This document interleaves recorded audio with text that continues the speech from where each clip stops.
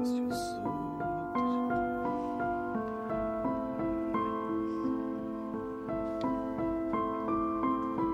と。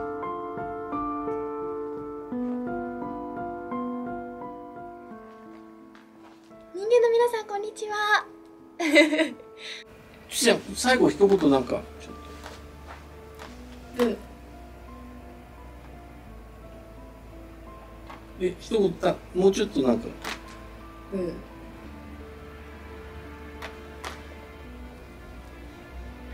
お名前は。ペットのことですね。怖い。カナヘビです。怖っ。オレンジ持っててもらっていいですか。オレンジですよね。オレンジか。傷がありますけどね。ちょっと持っててもらっていいですか。プリーズ。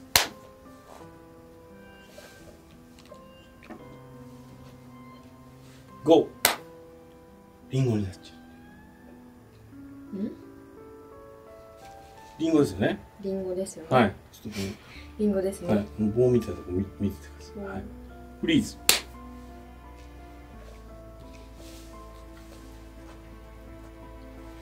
ゴー。うどんに感じ。これ。やばい。ちょっと。逃げちゃうの？やばい、まあ野生なんで。慣れてないの？もう何回も脱走されてて。そうです。催眠解ける。よ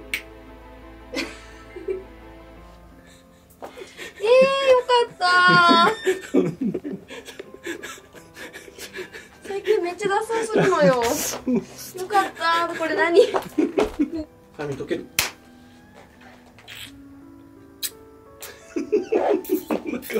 どうぞ。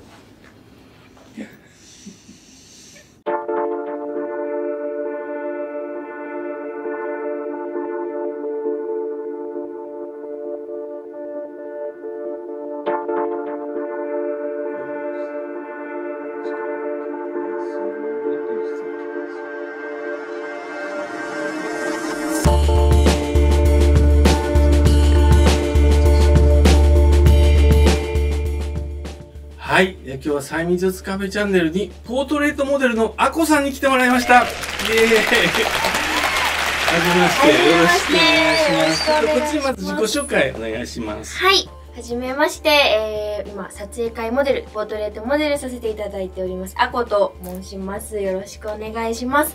普段は主にマシュマロ撮影会というところで撮影をしておりますので、ぜひチェックしてみてください。リンク貼っておきますので、はい、よろしくお願いします。はい、ありがとうございます。催眠術は今まで経験とかあるんですか？全くないです。全くないですね。どんなかかるかね。そうですね。もしかしたら全くかかんないかそう、可能性はゼロじゃない。楽しみにね、やっていきたい。はい、ちょっと簡単なテストをします。はい、これちょっとこう持ってもらっていいですか？右利きですか？右利きです。じゃあ右手でこの時計を見てもらって、はい、右手で時計見てもらって、この時計が左右に揺れると思ってください。左右に揺れると思うんだけど、どんどん揺れていきます。右左に揺れると思うと、どんどん揺れていきます。どんどん揺れていきます。左右に揺れると思うと。手叩くと前後に揺れます。前後に揺れると思うと。怖い。揺れてますよね、これ。人生思い通りっていうことです。思ったことは必ず叶います。確かに。あ、すごい。自信？自信じゃない。もう一回そこでぐるんぐるん回ります。ぐるんぐるんって自分の円の方向を決めるとそっち側にぐるん。おー、回ってますね。いいですよね。ぐるんぐるんって。もう一回止まります。止まると思うと止まる。これ何もしてないですよ、私。マジでしてないから。マジでしてないから。まあこんな感じです。思ったことが現実になるっていうことを、まあちょっと今日は確認するみたいな作業ですね、催眠術ね。いや、怖いですね。怖いですか？怖っ。ぐーっと硬くなっていきます。はい、硬くなって開こうとすればするほどガッチガチに固まってきます。どんどん固まって。グッてやると開かないです。ゆっくり開こうとしてみてください。開かないです。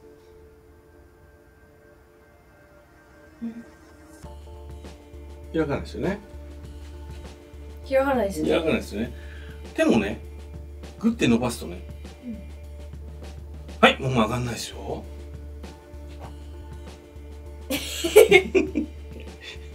はい、さあ、見とける。はい、とけました、とけました。ああ。なんか、血の気が。血の気が。やっていくとだんだんね、暖かくなってくるんで、血流とかもね、良くなってくる。そんな効果も。はい、すごいいい効果。なんだろう、これは、どういう感覚なんだろう。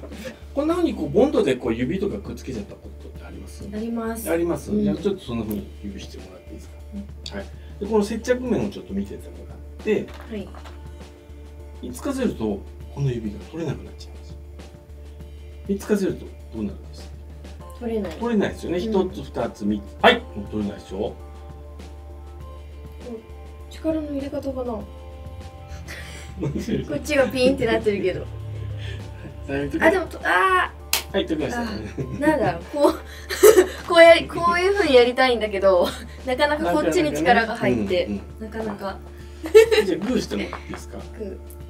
はい、もう開かないですよ。じゃんけんぽい。負けるんですけど。今度、じゃあ手のひらに全体にこう、つけたとするじゃないですか。ここに、キャッて、はい、もう取れないですよ。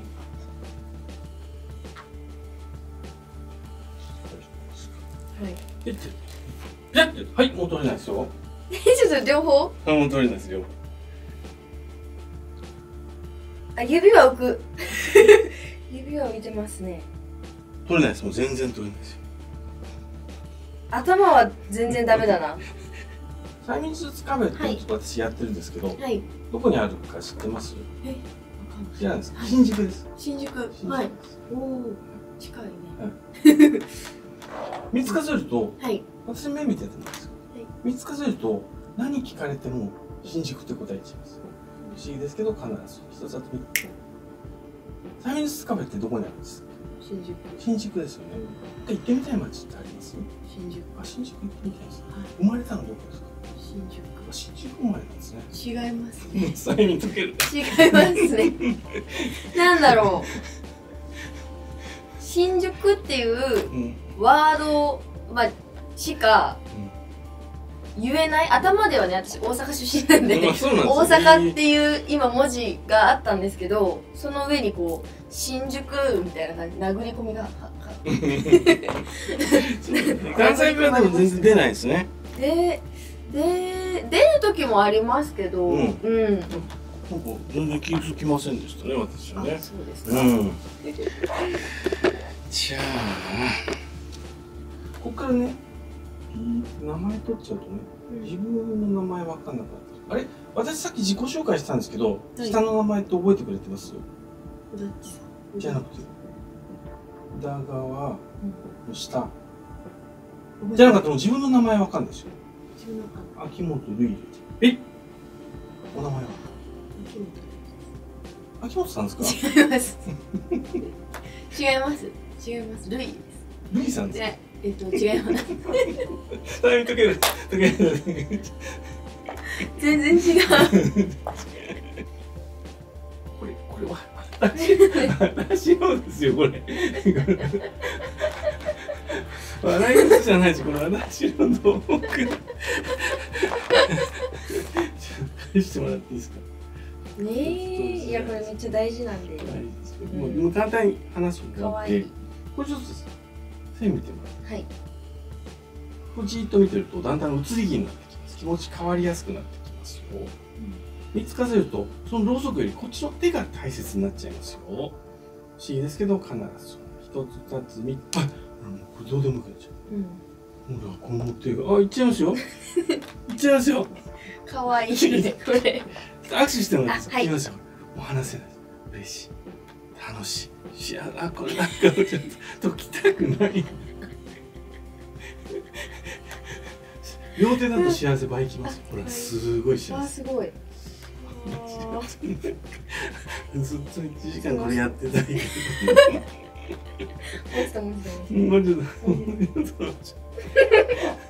すんごい力が入ってるんですけど、なんで。いたいと思う。スーッと着地します。めっちゃ気持ちがいい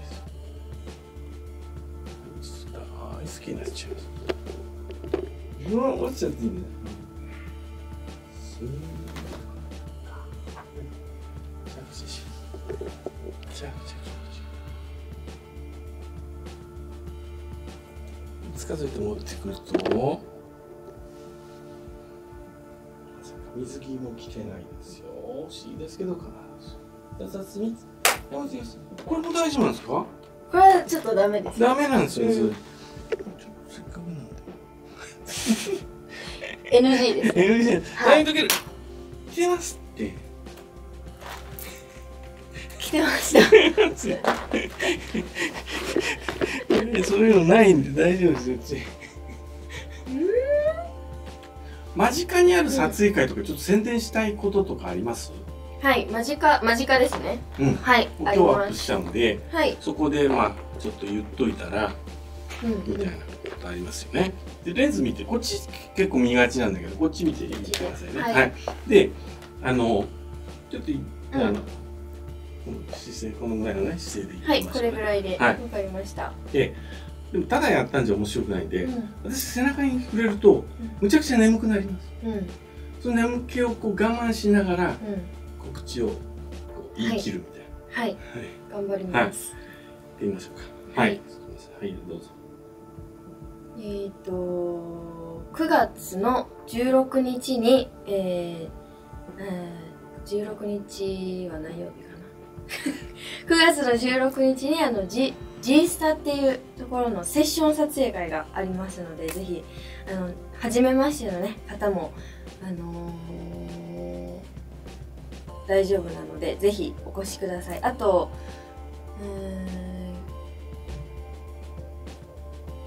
9月の22日に9月の22日の日曜日が、マシュマロ撮影会の考察と10分撮影があるので、こちらもぜひお待ちしております。よろしくお願いします。切れちゃいますね。スーッと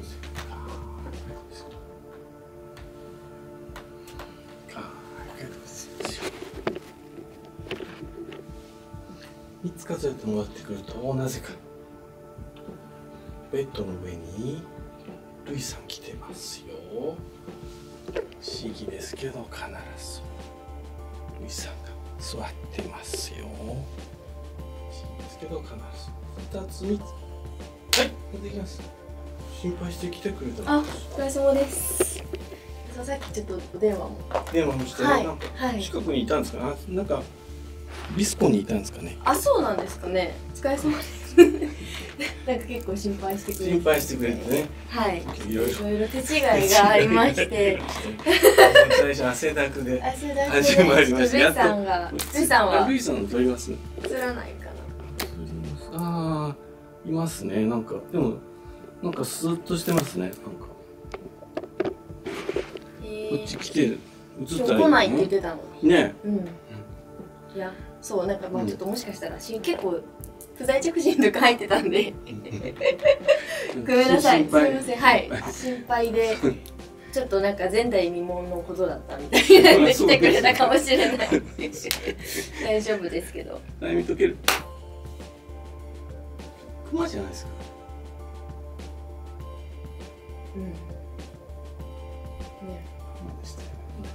怖っ。怖っ。なんできます。ミッキーだよ。あ、ミッキーちゃん。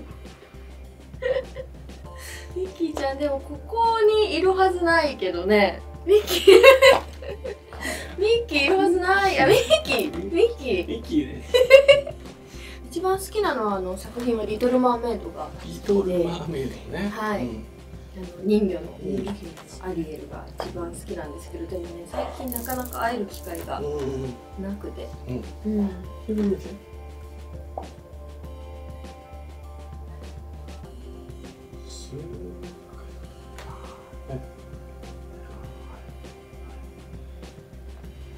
3つ数えてもらってくると、なぜかアリエルになってますよ。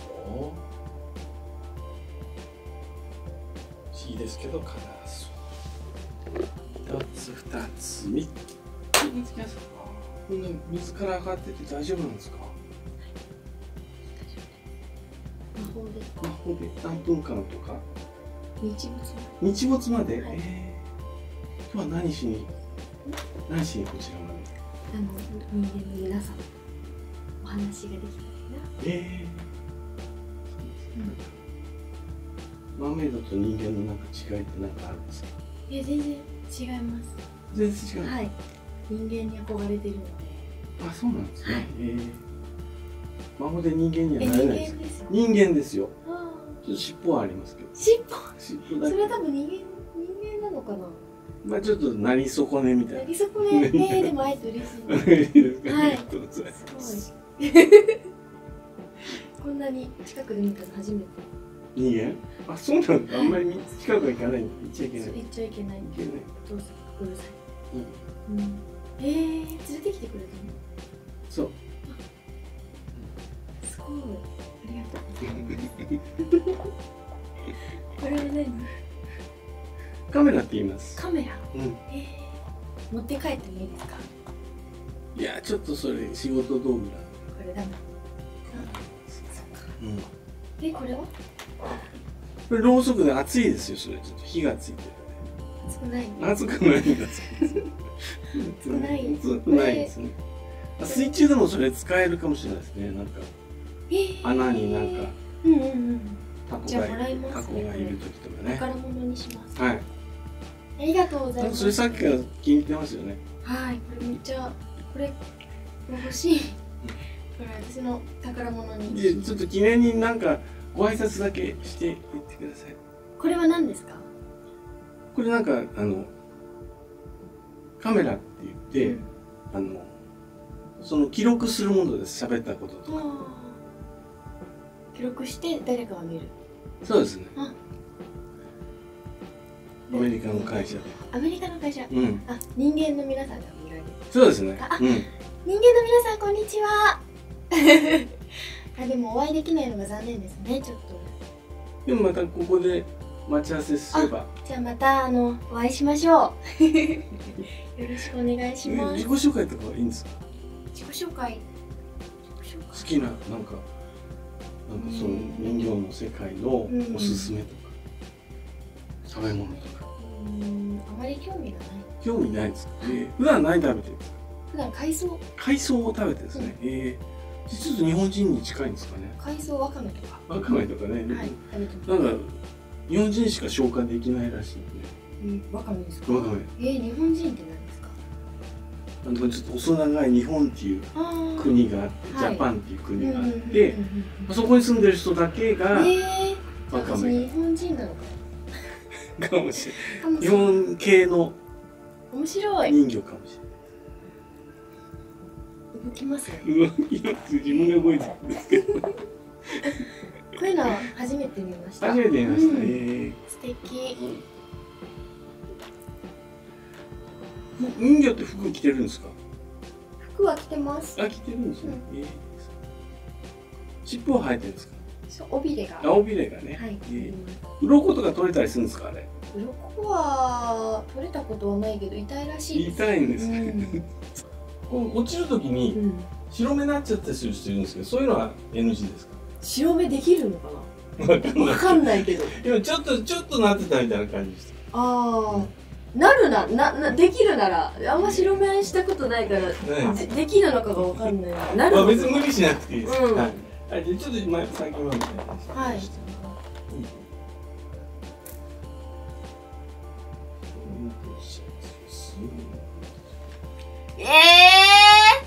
しかも全く。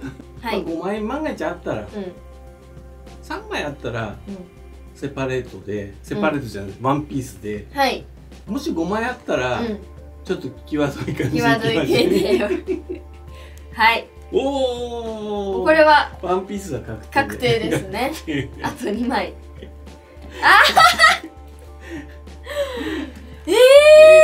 ありがとうございます。やらせじゃないですよ。マジで違う。で今日ちょっと最後感想をやってみた感想。はい、感想、まずは結構気持ちがいいっていうところで、私の場合は結構ねずっとふわふわしてたので、なんだろう、光かな、その視界に入ってくる光とかも結構ぼやーっとしてたりとか、今結構これライト眩しいなって思ったんですけど眩しくなかったんですよさっきは。今ちょっとみたいな、はい、結構明るくなるって言うから、それのなんかちょっと違うバージョンかもしれないですね。なんかとりあえず表現で言うと夢の中にいる感じ、なんだろう、ふわふわしてる体が、体もだし脳もふわふわしてる感じかな。でもなんか気持ちいいので、その不思議な感覚ではあるんだけど、どちらかというと私は気持ちよかったなっていうのが素直な感想です。ありがとうございます。またやってみたい感じですか？はい、もちろん。ありがとうございます。やりたいですね。来てもらってね。はい、今日はありがとうございました。ありがとうございました。ポーズだけしてもらっていいですか？催眠術進行座。はい。レンズに向か